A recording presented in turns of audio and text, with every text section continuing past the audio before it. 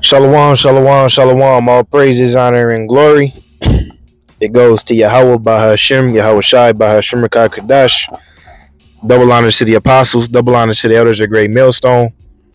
Yahawah, bahasham, YAHAWAHSHI, brakathum to the hopeful elect. Shalom, shalom.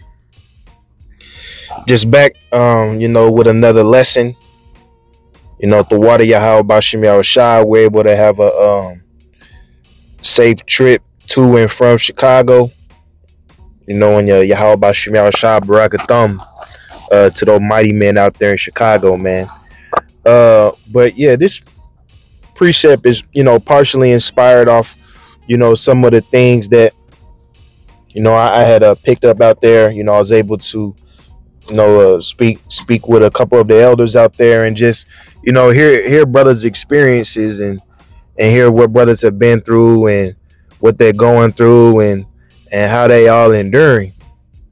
And one precept that kept popping into my mind, while I was out there was at Luke 21, 19. Let me just go ahead and read it.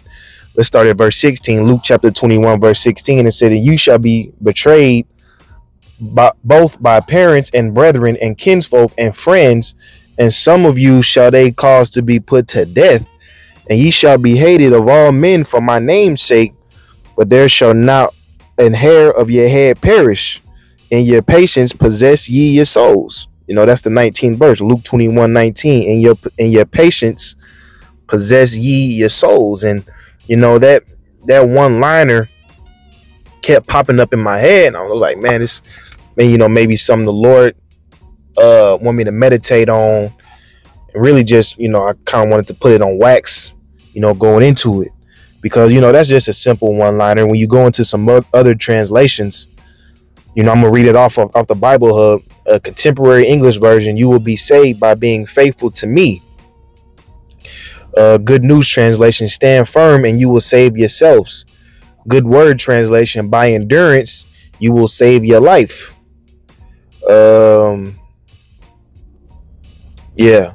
Weymouth New Testament, "By your patient endurance you will purchase your life." Let's get some more here. NLT, "By standing firm you will win your souls." NIV, "Stand firm and you will win life." Be patient, that's good there. But it's always that common message of endurance. This is something that brothers say a lot to each other in the truth. We just got to keep enduring, keep doing the work, staying faithful, staying prayed up. That's common knowledge, right? But with that patience and that endurance, you have to develop a callous, or a sense of numbness to your environment and your situation. You see, now why do I say that? Because, hold on one second. One second. Kind of like I say, having a callous or like I say, a certain level of numbness to your environment, because you travel to big cities. Yahawah YAHAWAHSHI has blessed me to be able to travel to some of the biggest cities in America. Dallas and or not Dallas, but Houston and Chicago. Those are two of the top four. I've been in New York as well, but not really in the truth as much. But going into these cities, coming from a small city, you think like, dang, how do brothers deal with all this? You got so much fucking people, so much madness. The prices of goods is high as hell. Jake is wicked as fuck. Sometimes you question like, how the hell do these brothers do it? But it's the same expectation that we have, man, is wanting to be part of the elect. So whether if you have to deal with large major cities, or you have to deal with medium-sized city like Kansas City, or even if you have to deal with a small town, being the only brother, when you come to the realization that we all trying to get that same penny, we all trying to achieve the same things, you find inspiration in that. Because dang, brother, like I say, brother, Chicago, that's some mighty men out there to deal with all that confusion. Let's leave it at that. The mass level of confusion. But you know, the same way the Lord has to have a spirit on us to deal with the you know, the weirdness we have to deal with out here in KC, and not just, you know, those two cities, but wherever you at, because the Lord the Lord the Lord knows specifically where he put certain spirits in certain locations. You know, I already said it before. Like, if a brother like me, you know, if I was living in Miami, I might not be in the truth. You know, the Lord puts us in certain regions, puts us in certain regions for a reason, so that, you know, we can first prophesy his name and push the word in that area, but also because, hey, that's where we are fit. You know, so as much as I would like to move to Miami, I understand them. Hey, my lot is in KC. I got to be the best version of myself in Kansas City, and pray that the Lord accepts the sacrifice that not only me, but, you know, the brothers out here put up, and all you other brothers in your respective areas. But going back to the precept, and your patience possess ye your souls. You know, because, you know, I was speaking with men that have been in the truth for, you know, 10 plus years, 15 plus years, still doing it.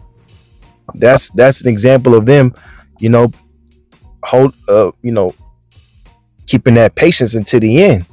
This is Psalms 37 verse 7. It says, rest in the Lord, YAHAWAHSHI, and wait patiently for him. Right.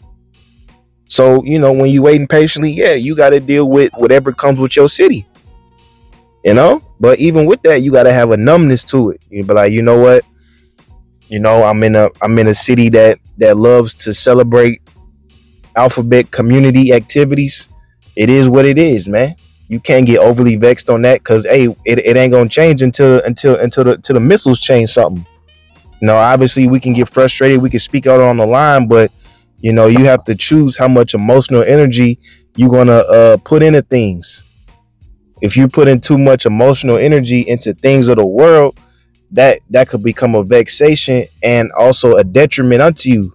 So it's very important to be conscious in that, because, like I say, being too overly emotionally invested in things of the world can take away from your focus in the truth, man. So it say, rest in the Lord, YAHAWAHSHI, and wait patiently for him. Fret not thyself because of him who prospereth in his way. Right, we ain't worried about these rich motherfuckers, man. You know, because everything that they, yeah, I turned the car on, I'm getting hot. I thought I was gonna be able to cool with the window down. Hell nah. Shit, it's been as soon as we got home, that fucking heat wave hit our ass. But let's read again. Psalms 37:7. It say, rest in the Lord, YAHAWAHSHI, and wait patiently for him. Fret not thyself because of him who prospered in his way, because of the man who bringeth wicked devices to pass. Right, we not worried about, you know, how these, you know, it's like it. Anybody trying to hear no Big Sean right now?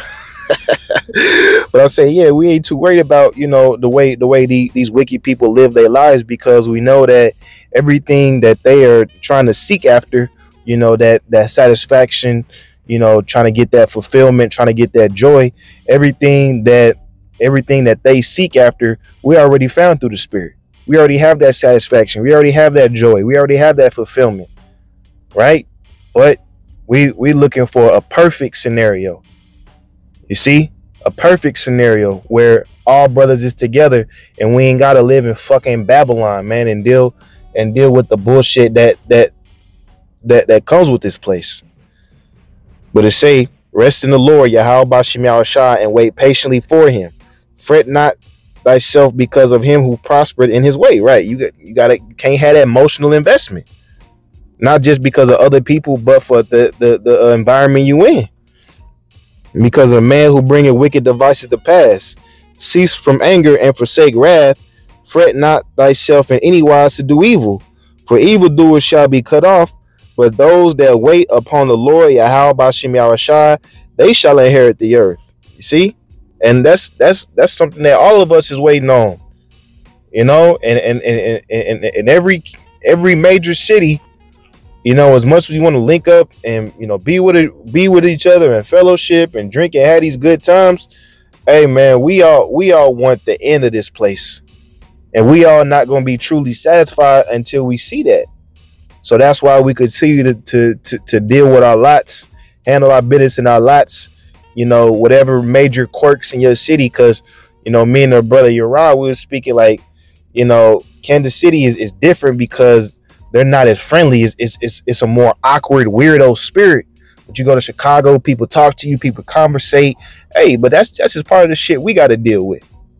You know, I'm pretty sure when it turned winter time in Chicago, them brothers wish they was somewhere else. But yeah, they deal with what they got to deal with. You know, them brothers in Texas, you know, certain things that they don't like about their city, but they got to deal with what they got to deal with, man. Because end of the day, we all trying to get the same destination, man. We all trying to go to the same place. But with that, you know, real quick lesson, you know, just wanted to get the spiritual juices flowing, you know. All praises, honor, and glory. It goes Yahawah, bahasham, YAHAWAHSHI, bahasham Rakah Kodash. Double honor to the apostles, double honor to the elders of Great Millstone. Yahawah Bashim Al Shah, bracket thumb to the full Shalom, shalom.